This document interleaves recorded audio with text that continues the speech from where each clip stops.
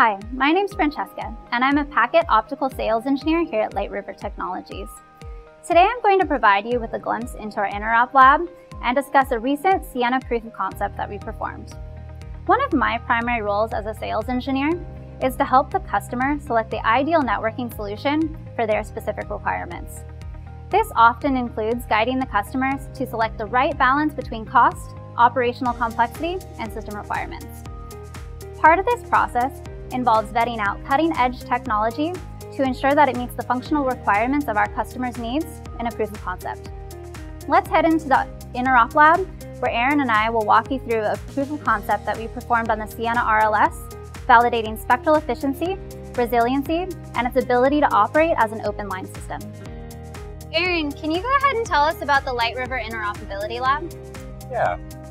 Here in the LightRiver Interoperability Lab, we test multi-vendor next-generation equipment to ensure it truly is best of breed before we sell and deploy it.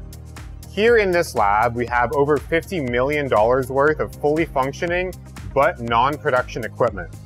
This lets us test niche use cases or ambitious ideas before that equipment carries mission-critical traffic.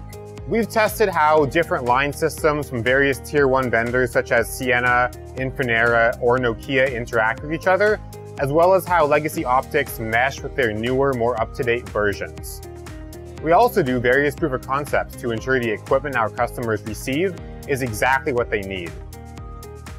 We recently performed a Ciena proof of concept in our LightRiver lab. Aaron, can you tell us about the success of that proof of concept?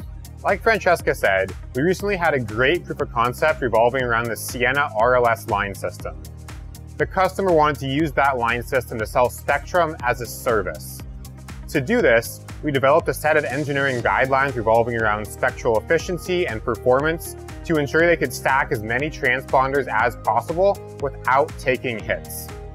We also tested the impact that transponders coming in too hot or too cold would have to simulate the event of one or more customers going down.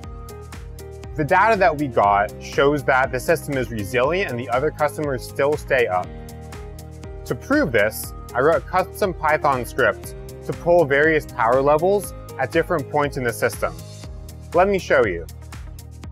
What you're seeing here are the power levels of 8 different transponder waves going through the RLS system being pulled periodically by a Python script.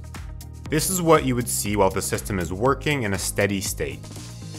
Now, what I'll do is show you what happens when things start to fail.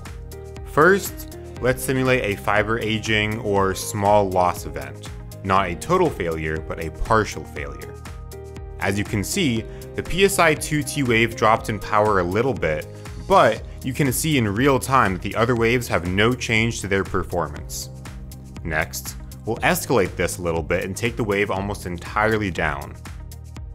You can still see that the other channels are passing unaffected, and this shows the resiliency of the RLS system. This is just one small example of the type of specialized testing we do here at LightRiver to ensure our customers can hit peak performance. Thank you for letting me give you a quick tour of LightRiver's Interop Lab and our recent Ciena RLS proof of concept. LightRiver's design practice is the first phase of LightRiver's innovative, intelligent, factory-built network process that delivers the best designed and highest quality networks in half the amount of time.